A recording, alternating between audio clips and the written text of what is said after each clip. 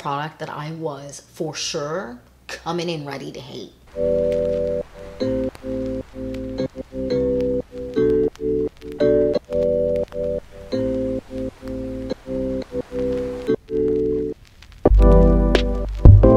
Hi you guys, welcome back to the Clean Beauty Code. I'm very excited for today because we're talking about a new brand.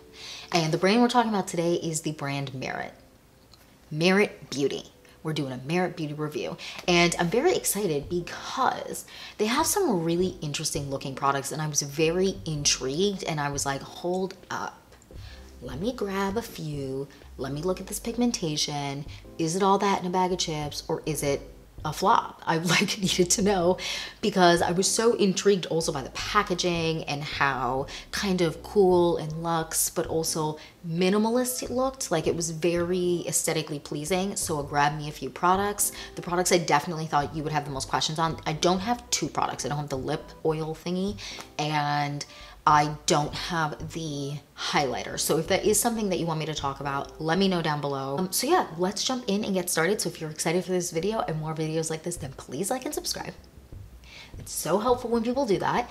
And without further ado, let's jump in and talk about Merit Beauty. All right, you guys, I'm very excited. So first things first, I feel like the first product I want to talk about is their foundation. So when I started testing this, I was very interested to see what the deal is. The one thing I will say is this cap, honey, this cap is so hard to take off. So the shade I have is the shade Buff. Another thing I want to say, it was definitely user error, but I was holding it upside down because this container, it's hard to see which is the top or bottom if you can tell.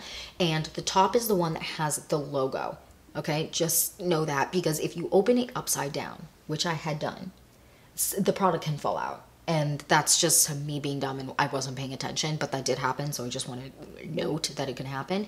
But this is the container and this is what it looks like. And the shade I wear, again, I don't know if I said that, so I'm going to say it again, is the shade Buff. Now, this is a really interesting formula, and I want to talk about it. So this formula, you can apply it to the face. I just kind of apply it in stripes to the face, and then I blend it out. And the way that I like to blend it out is with this brush here. So this is the, what is it? It Cosmetics Heavenly Luxe number 7. This is the brush that I like to apply it with. This is a double-ended brush. This just blends foundation out so beautifully. I don't necessarily love using a sponge with this, but you can and it's fine and it would look nice. You can use your fingers. A lot of people do it like that. That's fine too, but I just find using something like this kind of spreads it out really, really nicely. Now, this is a 2-in-1 product. So when I noticed that they didn't have a concealer, I was like, girl, why? Why do you hate us? But really, this is a 2-in-1 product and they say you can use this under the eyes. I'm demonstrating the foundation on my face for you today, just so that you can see kind of how it sits. I've been wearing this for a couple hours now, just so that you can see kind of like the oil. I haven't like done any powdering or anything like that. And it's really good. So I have it under my eyes as well. Now, I'm going to tell you that there is some voodoo magic in this because she don't crease under the eyes. Yup. She don't crease under the eyes. Now, I'm the type of person that in general likes a lighter concealer under my eyes. So if you're that person, having one of these sticks like just would be annoying because you have to have two, and if you don't want to buy two, which is rightfully so, you know, there isn't that much product in this stick. The amount of product is what? 0.13 ounces, which, can you hear that plane? Planes all day today. Honestly, I've been trying to film for hours and the planes have been wild. That's not that much product, so it's expensive for how much product you get, but I'm wearing it under my eyes today. I didn't add anything else underneath it. I didn't put powder underneath it to make it brighter. This is just what it looks like, and I actually really, really like it. It feels, when you first apply it, to be slightly more drying. However, it's not drying. It's just a drier formula for what you would think sometimes with a stick. Oh my God, what's the word? Foundation. If you've used the Westman foundation stick, this is a lot not drier, because dryer is not the right word. Dry makes it sound like it's all types of cakey mess. It's just, that one, the Westman one has more slip. This one is just a little bit on the drier side, but that isn't a bad thing. It's just a formulation difference. Also, side note, I will be doing a review kind of on some of the Westman products for you guys later. But this is just a little bit drier. When you apply it, it blends out really, really easy. You don't need to have like oil on your face or like whatever. You just need to be hydrated in general before you're applying foundation. Skincare is important. And then when you apply it, you just blend it out with a brush. It can definitely cover your hyperpigmentation. Now, some people say it doesn't cover it, but I think the reason that people say that is they're not applying it the right way. So the way I like to apply it again is I like to apply stripes all over my face, take my brush, do this. This is what I do. Blend it out. Blend her out, Sally. Like, blend her out. And then when I see where I need more coverage, if it's a hyperpigmentation marks, which I definitely have right now, I have a couple on my face, I will take some of this, apply it to the dots, just a little bit, wait a second, take my finger and blend it out with my finger. That you have to apply it like it's a concealer when you're doing that. If you apply it like it's a foundation and you're expecting it to be full coverage in that way, it's not going to work for you. But this is a really beautiful product. I mean, you can see it on my face right now. I'm going to do a close-up of just what it looks like, just swatched. But it is a really, really pretty product, and it makes the skin look super, super pretty. If you are an oily skin person throughout the day, it is going to get more oily, so if you powder it, you'll be fine. Like, it's not going to feel super drying if you powder it, but you can definitely get oily throughout the day, but not like gross oily, just like a cute dew. I really like this product. I'm actually super impressed. The fact that it doesn't crease under the eyes is, again, witchcraft and wizardry, and I don't understand how they did it, but I'm so freaking impressed with that. Like, that to me is incredible. One downfall of this, I will say, is it clings to dry patches. Like, if you have dry patches on your forehead, this is a dry season, you guys, okay? It's dry. If you have dry patches on your forehead or around your nose or texture, it is going to cling to that. So that is just something to know. If you're that type of person, if that is your skin type, then this is not going to be for you. But for everyone else, I will say that this is really nice. And if you tend to be like super, super oily as a person, I would just say set it with a powder, but it is a really nice product. I really, really like this. Okay, next. All right, next I want to talk about the blush. So this is the blush right here. It comes in a little thing that kind of, I feel like another brand has a product like this. I don't know what brand it is, but another brand has a product like this, like in this shape.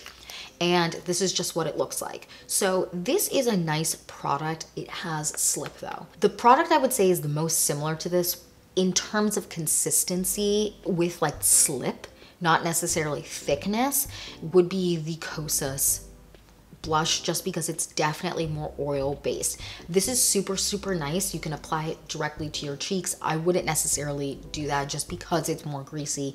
Greasy is not the right word. You're not going to look like a piece of chicken, like fried chicken. That's not going to happen. But like, it has more oil in it. So then it can take off the foundation underneath. What I like to do is take a brush like this. This is just like the Sephora 93. This is by far one of my favorite blush brushes. I also like to use the Sephora blush brush in 96, and I also have 99. I have all the blush brushes. I'm obsessed. Sephora blush brushes are super, super good. But I take something like this and I just kind of touch the top and just apply it to my cheeks that way, and it just looks seamless and beautiful and buffs it out super, super nice. It's really, really good, and gives you like a beautiful youthful glow to the face. Now, if you're concerned with it falling and slipping and sliding all over the face, you can set the top of it with a little bit of powder. With this one, I don't love powder underneath it, which, if you've watched this channel before, you know that I tend to like to use powder underneath super slippy blushes to make them stay longer. This one just kind of looks a little bit funky when you do that, so I would suggest powdering on top of it. This is a really, really good one. Now, if you want a suggestion for a powder to use on top of it, I haven't reviewed this yet on this channel, but the Ilia powder is a good one. This definitely also, if you like apply too much, because there's ones with more pigmentation than this one. The one I have, I don't think I said it, is the shade Beverly Hills. if you apply too much, this is a good way to tone it down. I'm also going to be talking about this versus the new Kosas powder that came out, just so that you have a point of comparison. Although they're slightly different because this one is a loose powder and the other one is not, just so that you have a point of comparison, because I know people compare that brand a ton. But yeah, this is a really, really good blush. I actually really like it, and for me, without setting it at all throughout the day wearing it, it looked nice throughout the day. It didn't wear off super patchy, and it lasted super long, although I didn't expect it to. It was really good, and I tested this on top of this foundation that I'm wearing on my face today, which is the Merit Beauty one, and on top of other ones that I've liked, and I have found that it looks super nice all day. Big fan of this, and the shade Beverly Hills is beautiful. And I didn't think I would like it, but the shade I wanted was sold out, so I was like, oh, whatever, okay, I'll get this one. But I actually really like this, and I'm happy I went with this because I do love me a little bit of a peachy pink. All right, next. Okay, you know what? Let's talk mascara, because mascara is what I'm wearing on my eyes today. The Merit Beauty mascara. You guys, it's so good. This mascara shook me to my knees, to my face, back up to my knees, to the ceiling, to my neighbor's yard. This shook me. So good. Let me tell you, lashes look good all day. Flaking, we don't know her. Volume, we got her. A little bit more of a subtle lash with one coat, we have that as well. No freaking fall down under the eyes. No running. We have that too. And when I wear this foundation underneath my eyes, I don't necessarily always like to set it, just because like sometimes powder underneath the eyes can just feel like a cakey hella mess, and it's dry as heck, you know, right now. So like adding more powder to dry things out more just stresses me out. But I don't necessarily powder this. I've powdered it and it's fine, but I don't powder it and then I'll wear this and there's no running. Anything. Lasts freaking all day. Curl held all day. Like this is, I just want to say, oh jeez, a mess. I just want to say, I have been testing a ton of new mascaras lately, and out of all the mascaras, even my tried and true favorite love of life, the Ilia mascara, can I just say something? She might have outperformed her. I said what I said. I know. I know. I can't believe it myself. It's just, it's so good. It's like a waterproof mascara without being waterproof, and it doesn't like make your eyelashes fall out, but it just looks beautiful all freaking day. I'm going to do a new mascara video where I'm testing a couple new mascaras and I want to compare those to the ones I've already talked about. So again, you as a consumer can make a decision based off of that information. But this is a really, really good one. And I highly recommend, if you're the type of person that is always like, oh my God, mascara is everywhere. Like you're just running a river of mascara. This is a good one to definitely check out. I'm super impressed, and I honestly, this is the product that I would just hit myself in the mouth.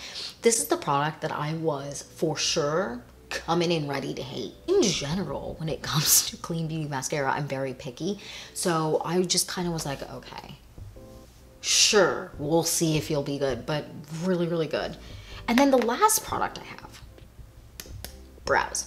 Now, I love a brow gel, and I feel like in general, I do have darker eyebrows and thicker eyebrows, or I feel like I have thicker eyebrows. You guys are probably like, girl, you barely have brows.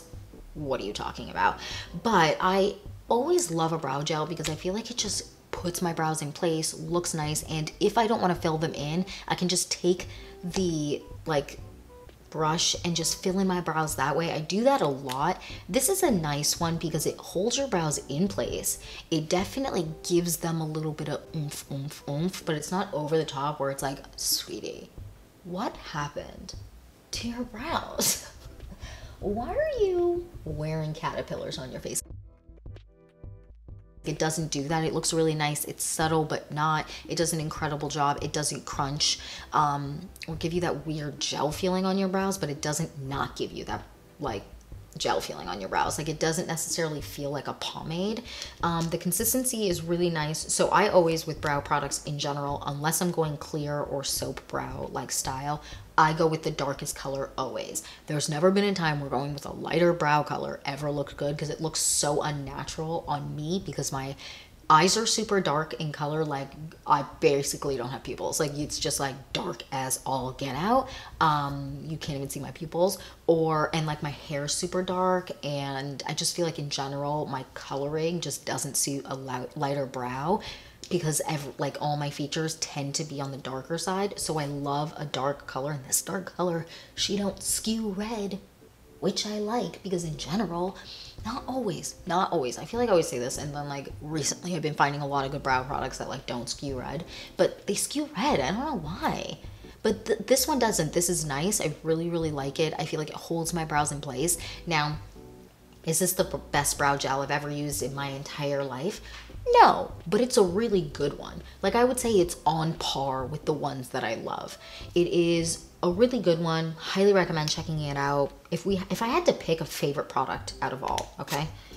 Out of all the products I'm talking about today, I'm going to say my favorite product is the mascara. The mascara is so freaking good. Actually, you know what? It's tied because anything that doesn't crease under my eyes, because I have creasy under eyes, you guys, it's a tie here. But I will say, I feel like with mascara in general, I have what a lot of people have sometimes, where I'm just like, why is there mascara everywhere? So this might etch this out ever so slightly. This is really good. I would love to know, have you tried Merit Beauty? If you have, what products have you tried? And let me know what you think, because I'd love to know, have you experienced that too? Have you not experienced creasing under the eyes? What are your thoughts on the mascara? Tell me. The other products are really good, but these two right here are definitely the standouts. They're super, super good.